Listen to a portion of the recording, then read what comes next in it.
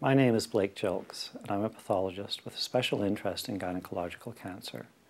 I've seen more than 1,000 ovarian cancer cases in my life, but until recently had no real understanding of where these tumors originate. One of the first questions we ask when trying to understand how to prevent cancer is, what is the earliest precursor lesion? In the uterine cervix, colon, and breast, for example, we now understand what the precancerous abnormalities look like and can screen patients, allowing removal of those lesions before they become invasive cancer. But what about ovarian cancer? Until a few years ago, no precancerous lesion was known. The breakthrough came through studies on ovaries and fallopian tubes removed from patients with mutations in one of the BRCA genes. Patients with these mutations have inherited susceptibility to develop ovarian cancer, and removal of fallopian tubes and ovaries dramatically reduces that risk. Pathology studies of the apparently normal fallopian tubes and ovaries removed from these patients at first showed nothing. The eureka moment came when the fallopian tubes were very carefully examined. To everyone's surprise, there were tiny precancerous areas commonly found in the fallopian tube. If you don't look, you won't find it.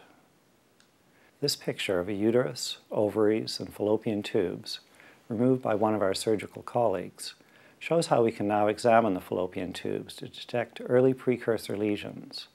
In the past, we took one section through the middle of the fallopian tube and ovary, while now the entire fallopian tube and ovary are examined.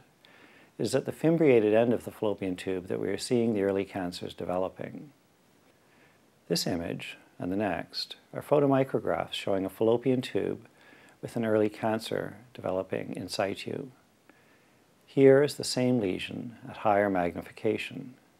You can see the contrast between the normal and abnormal cells. These abnormal areas have been given the name tubal intraepithelial carcinoma.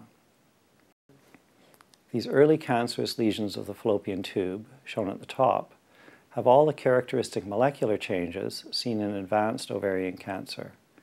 These panels show, through immunostaining, the abnormal nuclei of the tubal intraepithelial carcinoma lesion and an advanced serous carcinoma, with both showing mutations in p53 anti-oncogene and rapid cell division.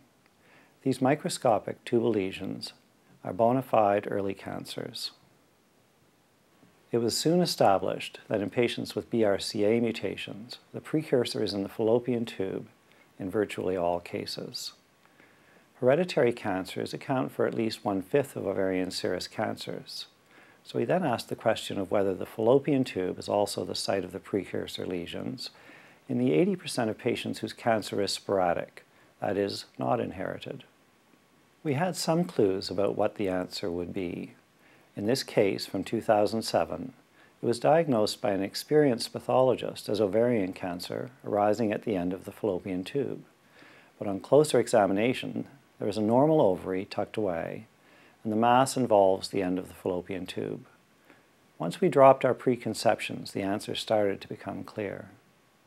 We looked at a consecutive series of cases seen at our hospital, very carefully examining the fallopian tube. And of 12 serous carcinomas, 10 had either tubal intraepithelial carcinoma or complete obliteration of the fallopian tube by tumor. In only 2 cases could no mucosal lesion be seen in the fallopian tube. In contrast, in other histological types of ovarian cancer, tubal intraepithelial carcinoma was never seen. This consistent finding of tubal involvement in patients with serous carcinoma has continued to the present day, and we can conclude that most sporadic or non-hereditary ovarian cancers also arise from the fallopian tube. There is a steadily increasing body of evidence that supports this view. In conclusion, most serous carcinomas that were formerly considered to be ovarian, peritoneal, or tubal carcinoma arise from the fallopian tube epithelium. Serous carcinomas account for 70% of ovarian cancer and 90% of cases of advanced stage ovarian cancer. Thus, serous carcinoma accounts for a large majority of deaths due to ovarian cancer.